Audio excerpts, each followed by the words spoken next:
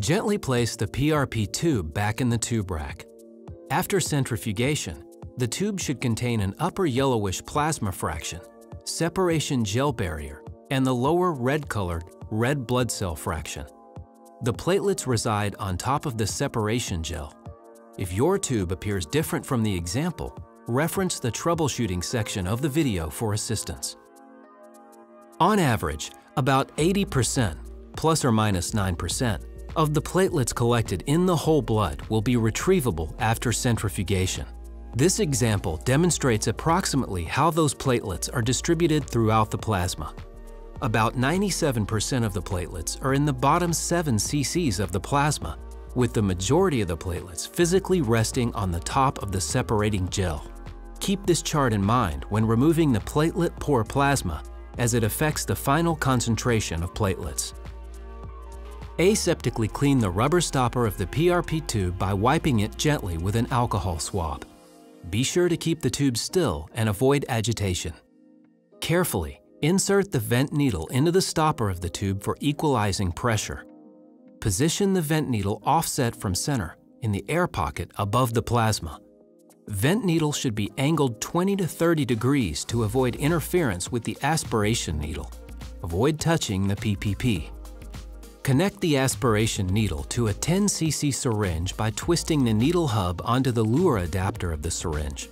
Adjacent to the vent needle, insert the aspiration needle into the stopper of the tube until you reach the upper surface of the plasma fraction. Carefully draw plasma from the surface, removing about 50 to 80% of the plasma. You are now removing the PPP portion of the plasma, also known as platelet-poor plasma. Avoid inserting the needle too deep from the surface of the plasma. Take care to perform this step while the tube is placed in the tube rack. Hold the tube with one hand while applying pressure and piercing the stopper with the other hand holding the syringe. Remove the syringe containing the PPP from the aspiration needle and set aside. Performing this step while the tube is not supported in the rack may result in disconnection of the tube from the cap. Attach a new 10 cc syringe to the aspiration needle. Suspend platelets to prepare the PRP by picking the tube up out of the rack and gently inverting the entire device horizontally approximately 20 times. Perform this step while holding the tube in one hand and the syringe in the other hand horizontally and rotate the device to an upward position. It is important to note that these are not complete upside-down inversions. It is recommended to use gentle horizontal inversions. Vigorous or aggressive shaking, inverting, or handling of the PRP tube may cause the gel to breach and the RBCs to mix back with the plasma. Reference the troubleshooting section if the gel is breached. Draw PRP into the 10 cc syringe while holding the tube in one hand and the syringe in the other. Angle the tube so it is slightly on its side to help with the PRP collection. Pull the PRP into the syringe with your thumb to collect all of the PRP.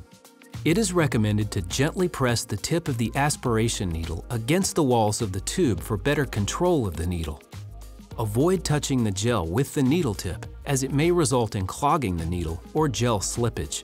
Gently disconnect the syringe containing PRP from the aspiration needle and set aside.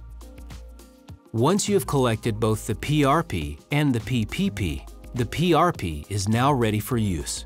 If the healthcare provider chooses to do so, the provided female-to-female Lure adapter is intended to allow the user to transfer the PRP from the provided syringe to a different syringe.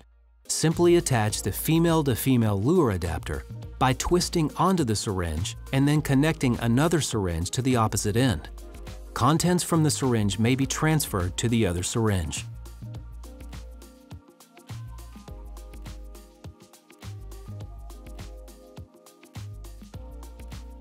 Properly discard of all blood collection sharps and tubes in biohazard containers.